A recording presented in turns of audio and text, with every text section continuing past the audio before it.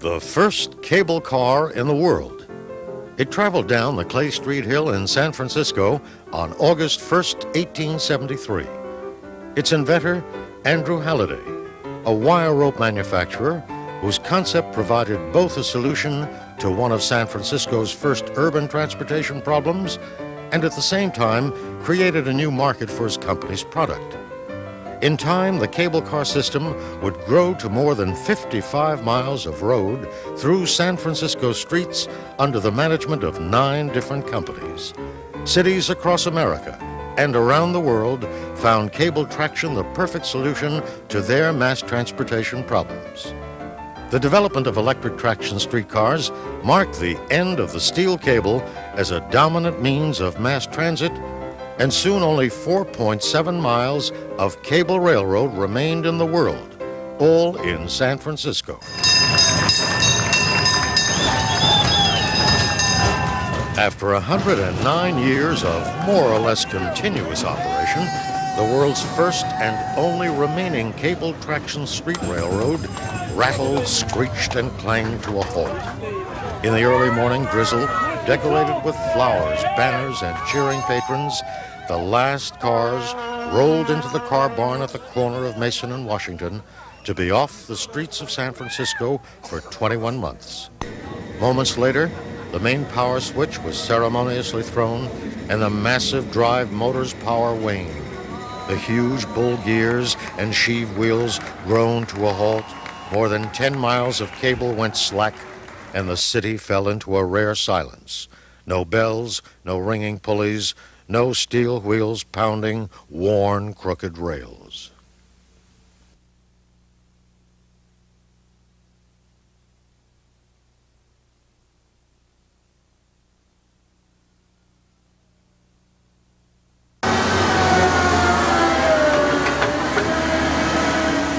On the very day after the celebrated shutdown, work began on the massive task of rebuilding, with the most modern methods and materials, one of the oldest working transportation machines in the world. It was to be smoother, safer, and more reliable. But it had to look the same, sound the same, and last another 100 years. When the reconstruction began, the cable car barn at Mason and Washington Streets was virtually the same as when first rebuilt in 1908 after having been destroyed by the post-earthquake fire in 1906. Consistent with the people's caveat to make it safe, make it efficient, make it last, but keep it the same, the exterior walls of the old buildings were buttressed and shored to create a shell within which the winding mechanism was to be completely modernized.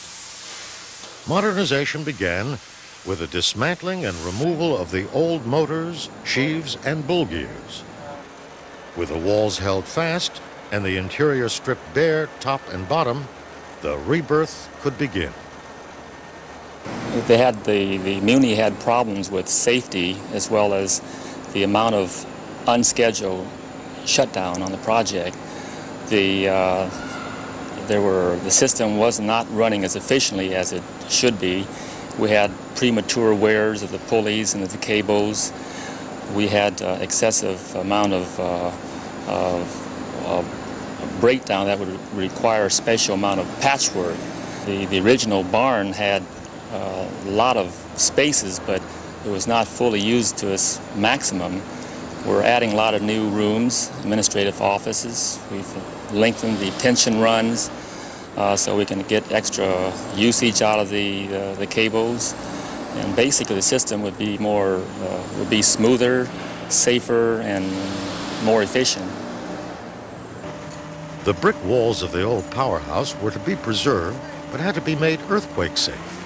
This was accomplished by reinforcing the outer walls with an interior frame of structural steel, forming an intricate truss system designed to resist seismic loads. The office floors and additional mezzanines were built on an internal structural steel frame supported by a perimeter of 36-inch diameter steel reinforced concrete caissons sunk to a depth of 70 feet. The successful completion of the car barn, on time for the June 1984 reopening, was not without its share of unpredicted problems. Earlier this year, as most people are aware, we had a very excessive rainy season, and the contractor consequently lost about 6 weeks' time on his schedule for the barn, which is what everybody is worried about being done by June 1st, 1984. And at that point, we had to assess what we could do to catch up and get back on schedule. So we had the contractor start a program of acceleration, and for about 2 months he worked 60 hours a week. And we set ourselves a goal for when we wanted to get our structural steel started, and we managed to reach that goal with the acceleration program and started the steel early in July. The old barn became the new barn by a process that left a structure looking virtually the same as the original. The roof was removed, the inside gutted, floors were added, rooms enlarged, and open areas enclosed. Wherever new external walls were built, the bricks were chemically cleaned and matched to the originals. When the work was completed and the scaffold stripped from its sides, the old Ferries and Cliff House railway powerhouse betrayed nothing of its total newness. A preservationist triumph, but not without its cost. When the contractor installed the wall bracings for the exterior wall, it created some construction problem with respect to the actual demolition work of the roof and the second level floor. It also created problems with drilling the caissons as well as the installing of the structural steel. I would say we're talking about a 6 months difference if we had originally knocked the original building down, but being that it's a historical landmark, that couldn't be done, and we are talking perhaps as much as $1 million extra to save the original walls.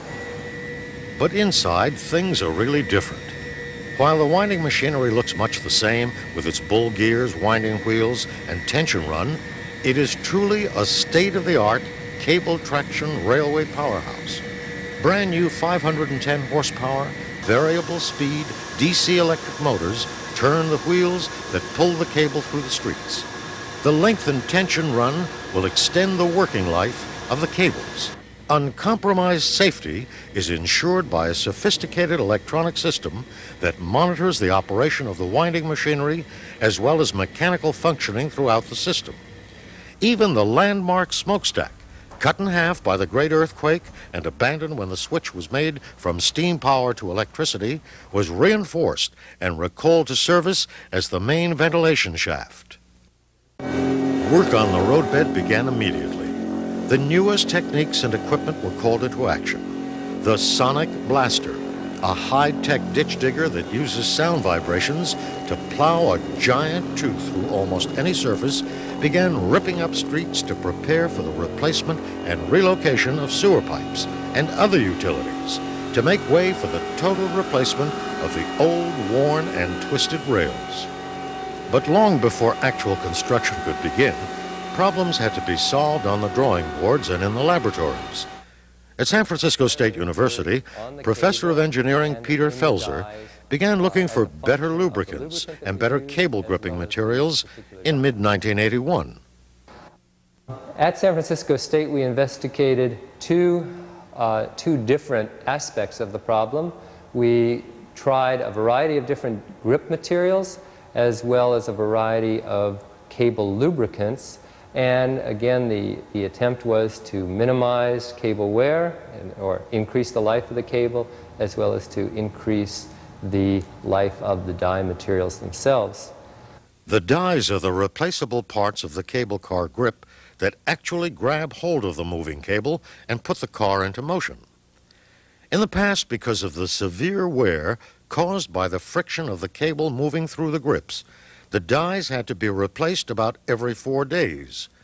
The challenge was to find a die material that would last longer but not damage the cable, and to find a cable lubricant to replace the pine tar that had been used since the system opened. Did the laboratory testing pay off?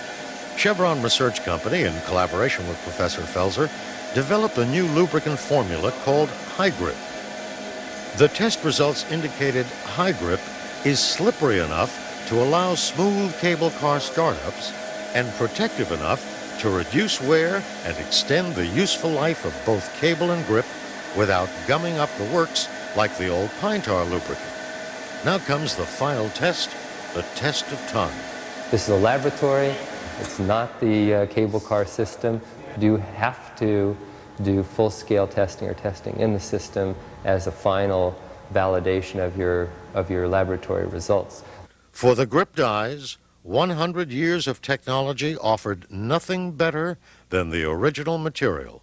Not one substitute tested in the laboratory offered a hope of improvement. The tried and true was still the obvious choice. The trackway generally was in a very bad state of repair. Although Muni had made very brave efforts to keep it running, the system was 100 years old and was deteriorating very quickly, almost impossible to keep maintained. The understructures were crumbling. The rails were coming loose from the understructures. The rails themselves were very worn, and there were several, well many in fact, different types of rail which had been generated throughout the 100 years history. So in all, the different rails, the worn rails, the fact that the rails were coming loose was making it extremely difficult, so it was decided that was the time to try to save on maintenance costs and redesign a new system. Removing and replacing the old rails and underground machinery required a total reorganization of the understreet. Sewer pipes, water lines, phone and power cables all had to be relocated before actual track work could begin. First, all the old rails were ripped up and scrapped. Then the excavation began for the trackway structure, substructure, and the larger substructure for the sheave pits and turntables. Concrete foundations anchored the rebar and steel forms. The slotted rail was pinned and shimmed precisely into place, and concrete was poured to form the single-unit rail foundation and traction cable conduit. The rails came in 60-foot sections and were formed into one long, seamless ribbon by an ingenious process called thermite welding. This advanced technique actually casts a new section of rail between the 60-foot lengths, molding them into one continuous piece to form an extremely strong, smooth, continuous rail that is very rigid, absorbs expansion through compression, and completely eliminates the problems of misalignment at the gaps of conventionally joined rails. Finally, the rails are completely encased, except for the running surface, in reinforced concrete to produce a roadbed of great strength that will be smoother than ever before and should last another 100 years. Immediately after shutdown, the entire 34-car fleet was transported to Pier 70, where they were stored before and after restoration, and where most of the truck overhauling was done. Most of the chassis and body restoration was done in Muni's specially equipped cable car shop. There, the first step, complete dismantlement, revealed a not unexpected but still hard to believe degree of decay. In some cases, so little of the original material was left that portions of cars were virtually nothing but paint and trim. When we brought the cars into the shop, we immediately began to dismantle. We found out wood rot, rust extensively throughout the cars. A lot of them were just hanging together through paint and masking tape, if you will. They need considerable work, carpentry work, steel work, welding, painting, sheet metal, and just a whole host of things to put them back in the condition that we so want them to. Naturally, cable car parts are hard to find. The last cable car parts store went out of business a long time ago. So just about everything had to be custom fabricated. And except the heavy foundry work, such as the casting of 360 new wheels, virtually all original design fabrication was done in Muni's own shop. A team of carpenters and cabinet makers authentically reproduced doors, benches, and window frames whenever there was too little left to salvage. Many cars needed complete structural frame replacement. Wherever there was rot, mold, or fungus, the original material was replaced by a new, custom-made and fitted part. Steel parts were removed, cleaned, and repaired, and when necessary, refabricated from scratch. Glaziers matched, cut, and installed new windows and roof lights. Sashes were refitted and made to work like new. Siding, roofing, flooring, everything was brought up to spec. No detail was overlooked.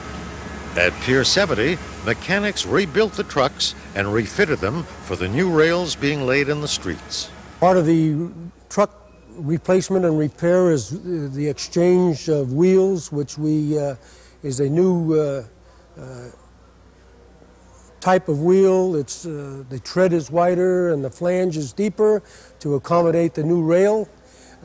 This truck here is a Powell type rear truck, and it houses levers and rods and bearings, the track brake mechanism, the slot blade mechanism, and the wheel shoe mechanism. All of these parts are either replaced or repaired, and so when they are assembled, we have a complete, reconditioned, and overhauled truck. With like-new chassis mounted on rebuilt and modernized rolling gear, the cars were ready for the paint shop.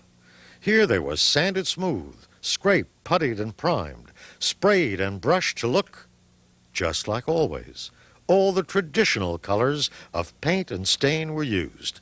The exteriors were dominated by the familiar maroon, buff, blue, and white, with details trimmed in gold and black.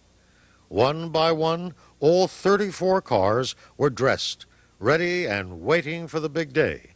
The day when all San Franciscans could say at last, they're back. As with the powerhouse and the track and the street, the goal was to make the cars better, make them safer, but keep them the same. But the men and women who were doing the job were just humans, and human creativity cannot be denied. Some things had to change just for the sake of change. We have changed the formula of the gongs, and we've gone to a naval bell material that will give the cable car gong a San Francisco's own pitch, and you'll recognize that throughout the world. Almost everything had been done. Muni crews were in the streets laying the cable, checking the track, pulleys, sheaves, and depression beams, lubricating and inspecting. By this time, everybody knew that San Francisco's famous cable cars would be back on time. With 56,500 feet of new cable strung under 9 miles of new track, the system was ready for final testing, and the giant wheels and gears began to turn anew. San Francisco began to sing again. For the first time in 22 months, the cable car's heart began to beat at the corner of Washington and Mason, and the pulse of the city could be heard beneath the streets once more.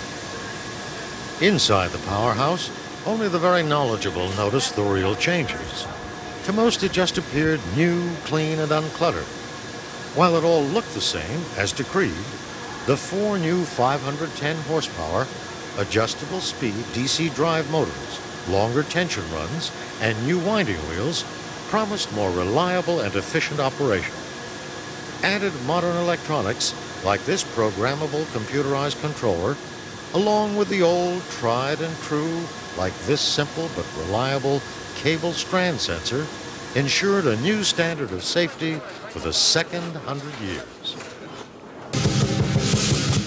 Festivities began, in a modest way, on June 4th, 1984, when a small band of reporters, dignitaries, construction workers, and Muni personnel gathered on the edge of Chinatown for the dedication of the brand new, looks just like the old, cable car barn and powerhouse. Well, did you ever think it would get done? Yeah. See the optimists? Absolutely. We all thought it would get done, and of course it did. And what you're seeing here today is the cable car barn, which really, in a sense, is the home of the system. This is an $18 million job, and the restoration is, in fact, a perpetuation of the way it was some 87 years ago when it went through its second transformation. We're delighted to be here.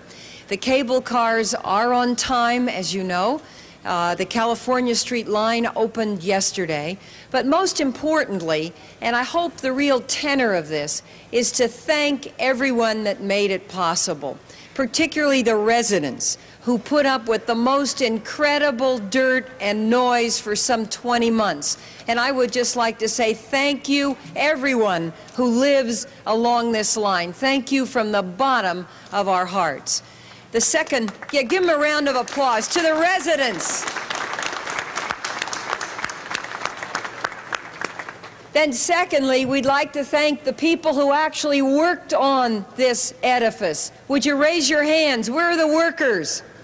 Let's hear from you. Make a noise. Hi, Carl. Do something. Thank you very, very much for all of your effort. And thirdly, I'd like to thank the Muni Railway, in particular the Public Utilities Commission, Chin and Hensoldt, everyone who oversaw this effort to make sure that it happened.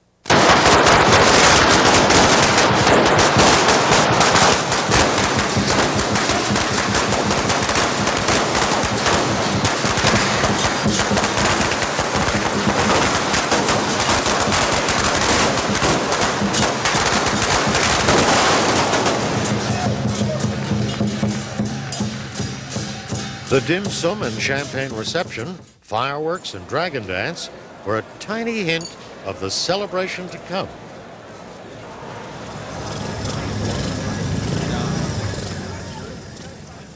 Thursday, June 21st, 1984. 22 months to the day after shutdown, they were back. The city that knows how to party was going to party as never before. The freshly painted cable cars rolled out of the brand new old barn down the gleaming Virgin tracks to queue up for the official startup of America's cable cars. The only remaining cable traction street railroad in revenue service in the world, and our nation's only national historical landmark on wheels.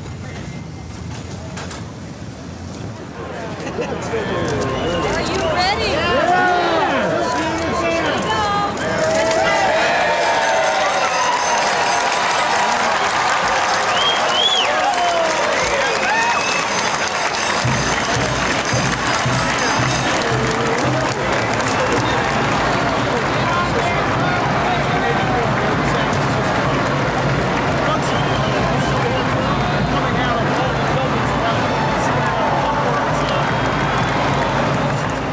You know, the cable cars are back. How does that make you feel? It makes me feel wonderful because then we can ride around the city with less effort. You know, it's hard to fit these things in a taxi. You know the problem I have? I think it's great. He wasn't talking to you. What's so great about it? I think it's beautiful. I think it's an asset to the city. It's a trademark. It's really beautiful. I think it's great. It's nice to have them going up and down the hills again. It brings a lot more people around to see, you know, this is what you come to San Francisco to see. It's cable cars. One of the things you come to see.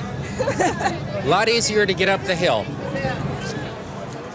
While the masses played in the streets, the dignitaries again gathered in the car barn to recognize the contributions of the many people and organizations of the coalition that made the $60 million dream come true.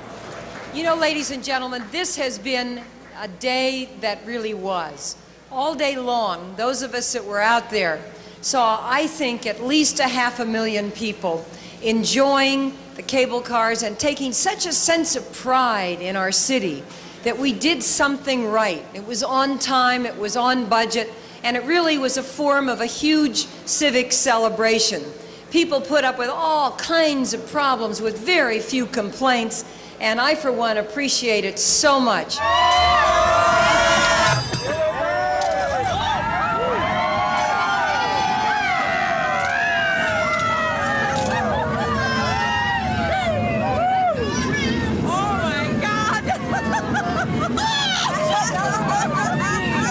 This thing was never going to stop.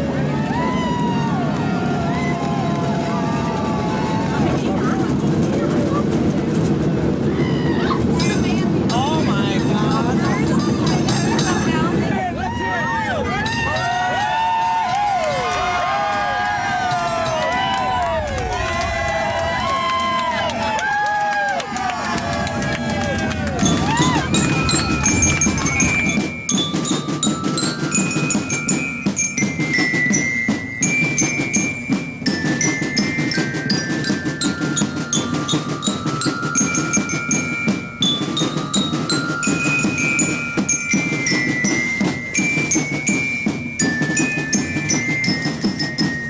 It's great to be part of, you know, something that's going to be history. They're thrilling. Tremendous. No sound like that in Philadelphia. History. It is a page out of history, yes. Oh, everyone knows about the cable cars. We're from Pennsylvania. We were just here on our honeymoon and found out that that was when they were starting up. But San Francisco without them. Yes, they were on time. That no one can deny. But under budget? Some think not, with some unsettled bills yet to be paid. And the innovations? Only time will tell. But one thing is for sure. They're back.